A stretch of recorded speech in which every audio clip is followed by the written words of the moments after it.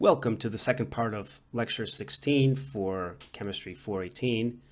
This lecture describes the radiochemistry that occurs in nuclear reactors. In Part 1, we described some basic concepts of nuclear reactors and went over some little bit of detail about the different types of reactors. In Part 2, we're going to talk about the speciation of isotopes within irradiated fuel, how information on isotopes can be used to describe behavior of reactors, and then we're going to describe some overview of fission product chemistry. Here's a picture of a reactor. This is a research reactor, and this blue glow that is around the reactor, this is Cherenkov radiation, and Cherenkov radiation occurs when particles travel faster than the speed of light within that media. So in this case, the particles that are coming out from the reactions occurring in the reactor initially travel faster than the speed of light. They get blue shifted, so you see this Cherenkov radiation. You can also see this radiation with spent fuel. The particles coming out from the spent fuel as it's in a coolant pool, particularly when the fuel is recently removed from the reactor, will also have a glow not as intense. And Cherenkov radiation is also used as a detection method where particles traveling through the media will provide this Cherenkov radiation glow, and it can be detected. The fission process is necessary in reactors for the production of heat and the ultimate production in electricity. The fission process is also the source for the introduction of other elements into the fuel, whether they be fission products or actinides through capture. Now, in the fissioning process, and we reviewed this earlier, fission products will recoil about 10 microns in UO2 with a diameter range of about 6 nanometers. So imagine there's not a lot of straggling, very little distribution along the width of this recoil. So this happens to be of the size of a UO2 crystal. We already talked about Frankel pair production. There'll be defects that'll be formed. And there are some effects on this process on materials. One is radiation-induced creep, which is shown here. Creep, there's no volume change. There is a shape change. So imagine that something that would look like this can elongate. And this can happen with some, for instance, uranium metal, where if it was in cladding, it could elongate and breach the top of the cladding. Another effect is swelling. This is a volume increase. And this would be, so a cube here would just increase in size. This could be due to the fact that within the lattices you would have defects that would increase their size and swell the material. Another process that occurs in fission is relatively local high temperature. The temperature at the coolant cladding interface can be on the order of hundreds of degrees, where the local temperature of fission can be on the order of 3,000 degrees.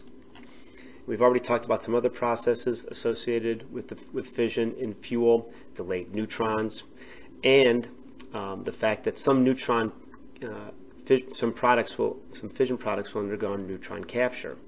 So this kind of changes their decay in the sense that if we were to look at a fission product, and I wanted to understand how its behavior, how much would be left at the end of a radiation, I would not only have to include its decay constant, so a saturation type effect to understand how it would decay as it was being made, but also the fluence of the neutrons and its cross-section, because some of that fission product will capture neutrons and be transformed into other isotopes. So you have a decay effective, which is one based upon its regular decay constant, and then two, its cross-section with the neutrons in the material.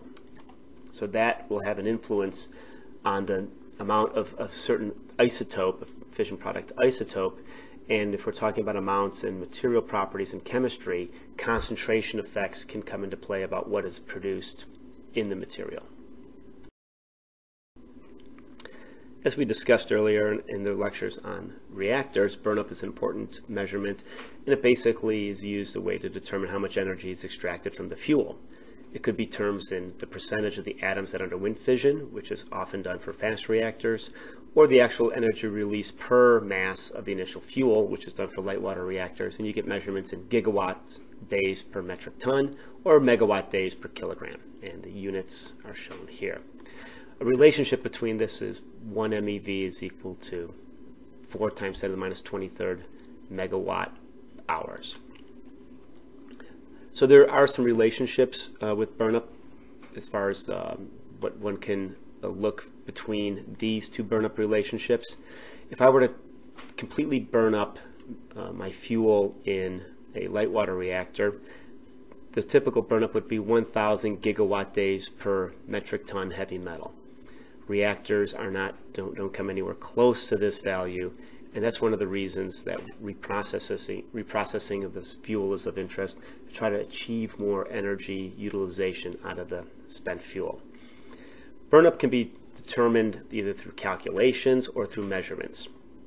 So what one can do is find residual concentration of the fissile nuclides in the fuel after the irradiation. So if I know how much uranium-235 I have in the fuel initially, and I measure the amount of uranium-235 that remains, I can determine the burnup. For instance, with the uranium-235, however, you would also have to account for the neutron capture on the uranium-235, so you'd have to look at the amount of uranium-236 that's also present.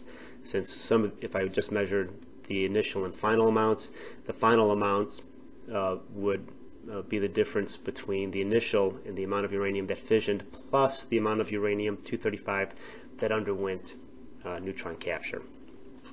If you knew the neutron energy in the cross sections, you can also use the cross section ratios between fission and capture to calculate that amount. Or what you could do is find a fission product concentration in the fuel that is a suitable indicator for burnup. This would have to have a half-life that would be relatively easy to measure, not too short, not too long. And you would need to know something about its nuclear data. I would need to know its cumulative fission yield, so I know how much of that isotope is produced per fission, and its neutron capture cross-section based upon the equation on the previous page, so we would know how much of that isotope had been converted to a heavier isotope as it was sitting in the fuel. There are certain isotopes, cesium-137, neodymium-142, and europium-152 are often used as fission products to determine burnup. One can also look for neutron detection to determine burnup. You would need to minimize the influence of curium-244 because it has a spontaneous fission, so you need a route to measure the amount of curium-244 in the material. Burnup has an influence on the amount of radionuclides in fuel.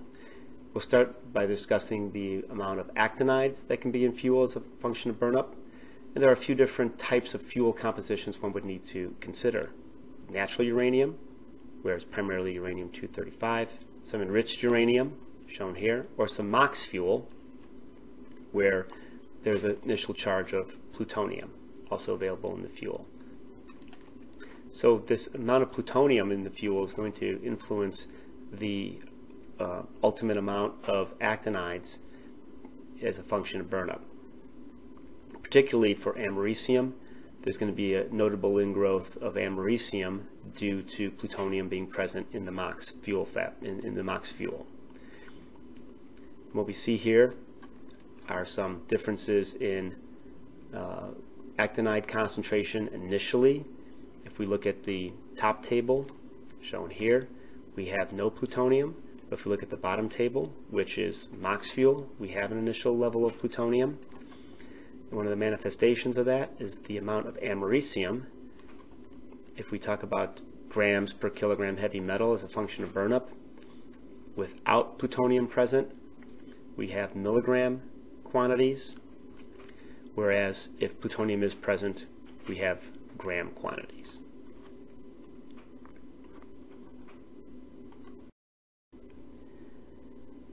As a fuel undergoes fission, the amount of a given element will vary based upon the burnup of that material. And this is due to the ingrowth of isotopes and the decay of isotopes. So it's a very complicated system. And here's some data that's shown for the fission product element concentration in grams per kilogram of heavy metal in a radiated light water reactor uranium fuel that's been enriched to 4% uranium-235. And some of the important fission products that we see here include xenon. At a low burnup, it's 2 grams per kilogram of heavy metal, going all the way up to 10 grams. Xenon also has large neutron capture cross-sections, which is responsible for some poison behavior in fuel. After xenon, we would see molybdenum also has relatively high amounts, again, a gram per kilogram heavy metal at a low burnup, up to 6 grams per kilogram at higher burnups. Zirconium, again, goes from 1.5 to 6. Cesium, 1.1 to about 5. Cerium, 1.3 to 5. Neodymium, from 1.4 to around 7. You see, the numbers are fairly consistent, but there are slight variations, and this is again due to production of isotopes that have relatively short half-lives that are on the time, that could be on the time constant of the burnup of the fuel, and then also growth of certain isotopes due to decay from shorter-lived parents. Now, this is for, again, 4% 235. The chemical composition of the fuel has an influence. For instance, the ruthenium, rhodium, palladium have higher concentrations in plutonium-based fuel. So there's also a trend where the total activity of fuel seems to be is affected by radioactive saturation, where you get an equilibrium between growth and decay, and you get a maximum that tends to be reached. Now, the radionuclides that are produced are distributed within the fuel, and we'll discuss how they're distributed, and they're not always homogeneously distributed within fuel. As we show here, here's some activity in the fuel as a function of a radial distribution in 2 fuel types. One is a pressurized water reactor, and one is a boiling water reactor. And as we see with the PWR, there's a saturation, a constant level of activity in the middle of the fuel, and towards the edge of the fuel, the activity falls off. In this case, this behavior is due to neutron shielding effects from spacer grids. So there's a local decrease in fission rates right around the edge of the fuel. There's also some fuel density effects that can influence this behavior. So for instance, if fuel swells, there's a void, there won't be any fission in a certain area, and you can kind of see some small dips here. If there was a void here, it could be much larger. And also dishing at the end of the fuel, where you get the fuel has a concave shape, so you get a void in a certain area. The boiling water reactor shows an asymmetric fuel distribution, and this, for this particular example, this is due to control rod positions, so there's fewer neutrons in an area where the control rod is located due to the absorption of the neutrons by that control rod.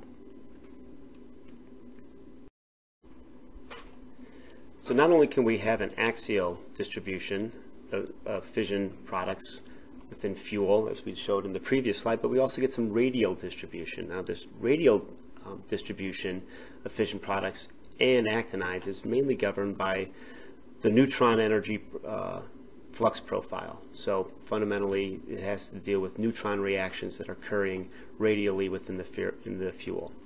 One of the things that we do see is that there's a higher plutonium concentration on the outer zone of the fuel. As shown here, this lighter area, that's where the plutonium tends to reside.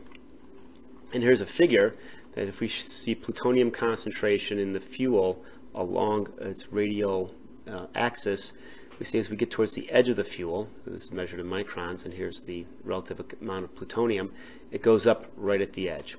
And this has to do with the fact that there's epithermal neutron capture on uranium-238 that preferentially occurs on the edge of the fuel. Epithermal are neutron energies that are between thermal and fast. So we get this high degree of capture, we get the preferential formation of uranium conversion into plutonium. This could also be a route if one wanted to treat fuel, if you could just treat fuel in a radial distribution. For instance, if I knew something about the rate of dissolution of fuel, I could preferentially remove the richer plutonium-containing segment of the fuel from the overall fuel. There's also a small influence on thermal migration of certain fission products, for instance, cesium, or other gaseous and volatile fission products. Noble elements are examples. There's also influence on the initial fuel composition, as we talked about earlier with some fission products, whether or not there's plutonium in a MOX fuel. The initial amount of oxygen can have an influence because oxides can be formed and prevent the formation of volatile species.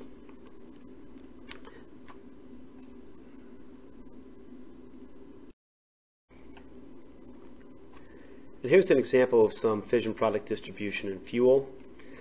The increase of this plutonium concentration on the rim leads to an increase in fission product density. If I have more plutonium on the rim, I can have more fissile material on the rim. Remember, the initial uranium fissile concentration in the fuel is about 4%. If I start just producing plutonium, I'm going to increase the amount of fissile isotopes on that rim, and we actually see some effects with that. And that leads to some increase in fission product densities, and we see this here for cesium. We get a distribution, higher amount on the rim.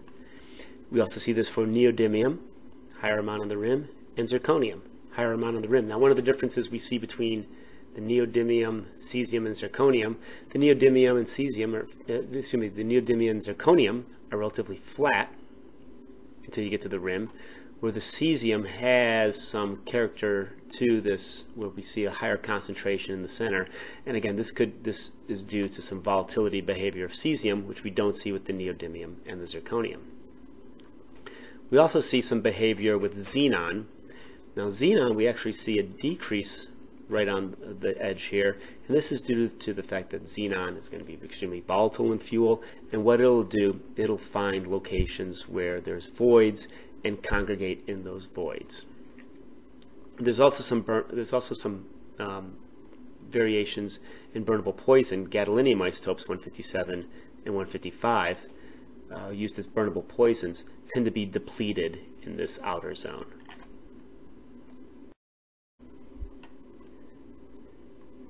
So we'll explore this thermal behavior and distribution in a little bit more detail.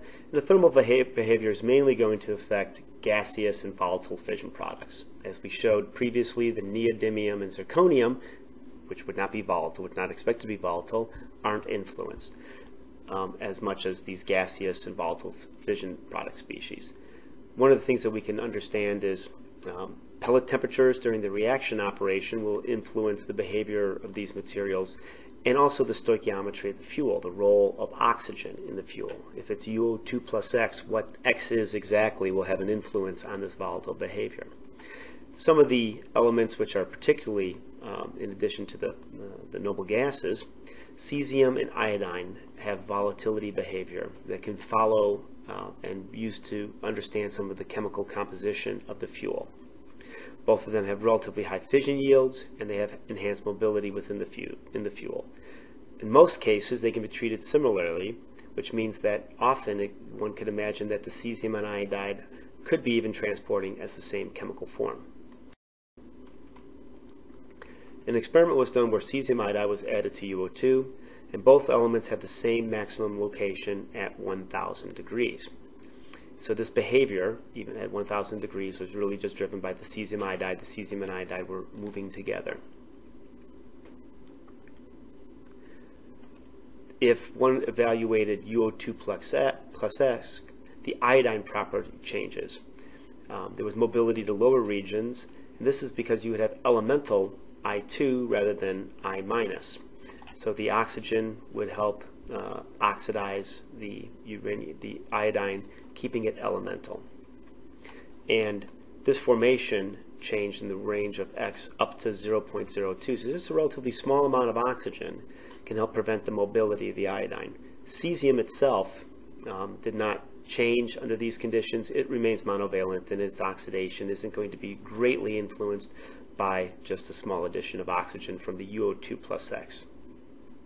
What also was examined is that the release of cesium and iodine from fuel increases with temperature. So if we look over here to temperature and the relative amount of iodine and cesium released from fuel, we get a behavior that seems to go down and then spikes as temperature goes above 1,000 degrees. And this decrease is not observed for the cesium, but the continual increase above 1,000 degrees is shown for both of these elements.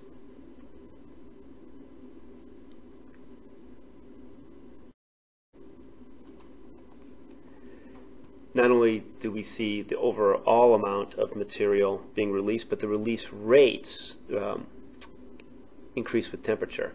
If you have a relatively high temperature, 2,100 K, there's a very large release rate in a very short period of time, 60 seconds.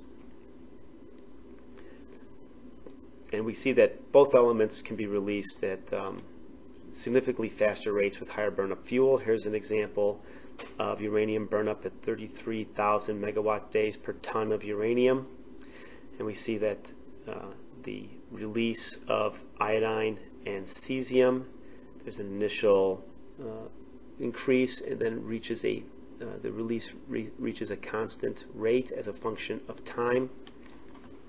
There's somewhat different mechanisms for release, and these relate back to the behavior of the fuel, particularly any damage that was done due to higher burnup. And some of this behavior, also at higher burnup, is attributed to the fission products migrating towards the grain boundaries. We already discussed that the fission products themselves travel a distance on the equivalent of a fuel grain boundary, so they don't have to release themselves from the matrix of the fuel. They just migrate from the grain boundaries. And also, depending upon the fission products that's produced, the UO2 lattice may not be suitable for solubilizing larger atomic radii ions. So we could get different phase formation in the fuel.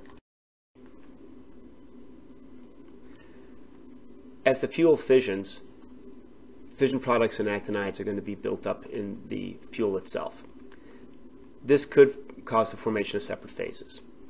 Generally speaking, initially, when fission occurs, solid solutions are going to dominate because we're going to have a relatively low concentration of fission products.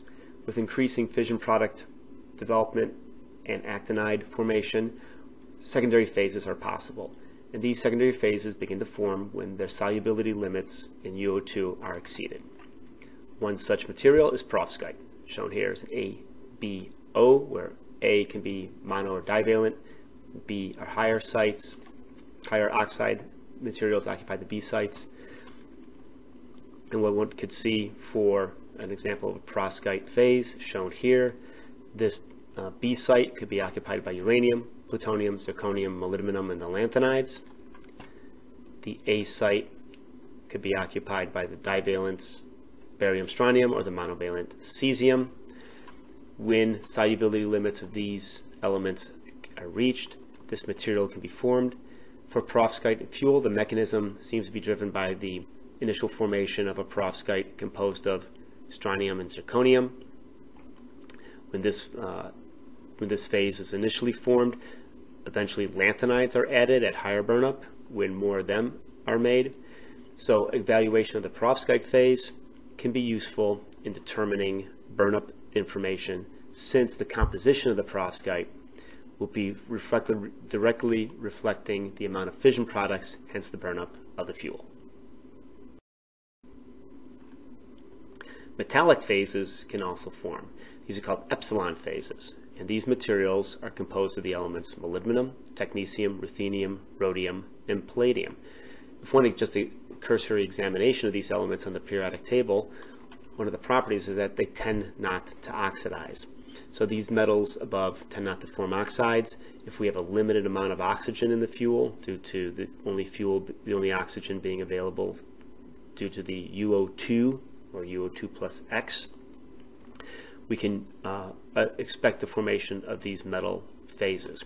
And what we see is that the grain size of these epsilon phases are generally around 1 micron, and their concentrations are nearly linear with burnup. So there's 5 grams per kilogram of uranium at a 10 megawatt days per kilogram uranium burnup, while it goes up to 15 grams per kilogram at 40 megawatt days per kilogram uranium.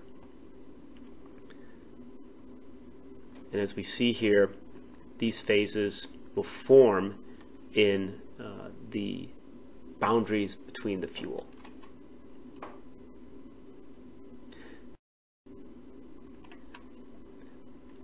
And the formation of this metallic phase is promoted by higher linear heat. We see an example here of the heat formate, the Gibbs free energy of the oxidation as a function of heat formation. We can understand some properties of the fuel: one, the relative heat, and two, the UO2 amount. What we see here is this gap in the Gibbs free energy between some of the divalent, trivalent, tetravalent fission products and our fission products that compose the epsilon phase material. And what we see here is that depending upon the UO2 plus X, so UO 2.05, depending upon where the fuel was burnt, composition of material above this line would tend to be metallic, and below this line would tend to be oxide. So this gives you a good indication of what sort of composition of the epsilon phase one would expect based upon the initial UO2 plus X of the fuel. Now, molybdenum behavior is particularly strongly controlled by this. If we see the line for molybdenum, we see that it's much steeper than the other elements that are shown here. So the molybdenum behavior is controlled by the oxygen potential.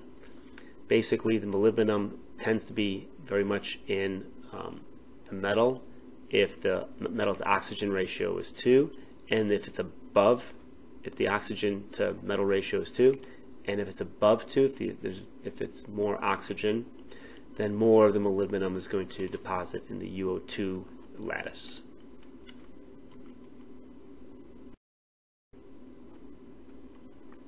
So an overview of this behavior is shown here through some experiments that were done between 1400 and 1800 degrees centigrade. There was just trace irradiation of UO2 material, and the fission product behavior was evaluated. 4 categories were shown from this. You could have volatile fission products, metallic fission products, oxide fission products. There would be separate oxide phases, and solid solutions.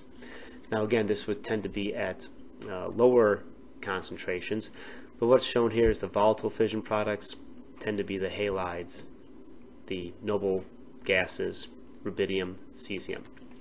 Metallic precipitates, what we discussed from this epsilon phases. Oxide precipitates, so separate oxide phases. These can also include the lanthanides, but those have to be at higher concentrations. And then the green are elements which are going to just form solid solutions with the UO2.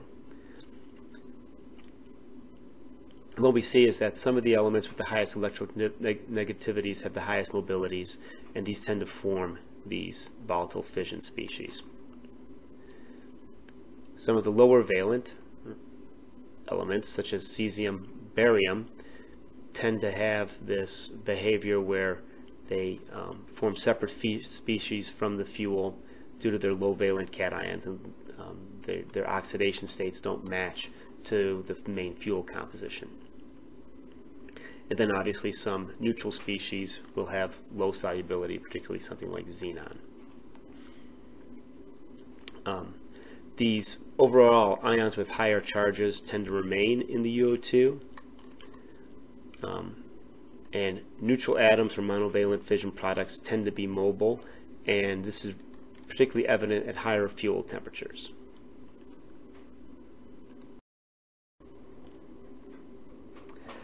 Within this lecture, we reviewed how uranium chemistry is linked with the chemistry in the fuel, particularly the UO2 plus X, how oxidation states of the fission products and the actinides in the fuel influence its behavior. The general trend is the lower the oxidation state, the less it's going to be soluble in the fuel. And what drives the speciation of actinides in the fuel? Fundamentally, how much of that how much of the actinides and fission products are in the fuel, if they form separate phases. Something about volatility, those fission products which are volatile, how they behave in fuel, how they can migrate to certain areas of the fuel, how they behave if they get released in the fuel, and also some general trends in the fission product chemistry. 4 groups that are available and how fission products can fall into those groups on their behavior within the fuel, and how some fission products can cross the groups. Some questions you should be able to answer from this lecture. What drives speciation of actinides and fission products in spent nuclear fuel? Well, the amount of fission. The more fission there is, the more the fission products can be involved in the chemistry with each other. And the type of fuel and the composition. So metallic fuel, there won't be any oxygen. Whereas with oxide fuel, you can actually have UO2 plus X. So the amount of relative oxygen will slightly change the overall speciation of the actinides and the fission products. So what would be the difference between oxide and metallic fuel for fission product speciation? Well, as we already mentioned, the metallic fuel has no oxygen. So for the metallic fuel, you're only going to have the reaction of fission products with uranium, so you may make some alloys, or you may make some binary phases, or the fission products can start interacting with each other, so you may have things like cesium iodide eventually form and react. And for this question, why do metallic phases form in oxide fuels? It has to do with the oxygen potential. So and the temperature at which the reactor is operating. So the fuel is operating at elevated temperatures, and depending upon the degree of oxygen available, so your UO2 plus X, you'll be able to get an idea of whether these noble metals, or these metals that form the epsilon phases, are going to preferentially form metals if they're above this UO2 plus X line, or if they're below it at the given temperature. And how is this behavior related to the technetium speciation in oxide fuel? Well, again, depending upon where your UO2 plus X lies in the temperature. So for instance, if it's UO2 0.05, when the temperature is below, let's say about 800, technetium will be the oxide as opposed to the metal phase. So depending upon where this technetium potential for oxygen lives relative to the donating potential of the oxide fuel, you'll either get an oxygenated technetium, generally TCO2, or technetium metal. And often in fuel, you'll see mixtures of those species, particularly for something like molybdenum.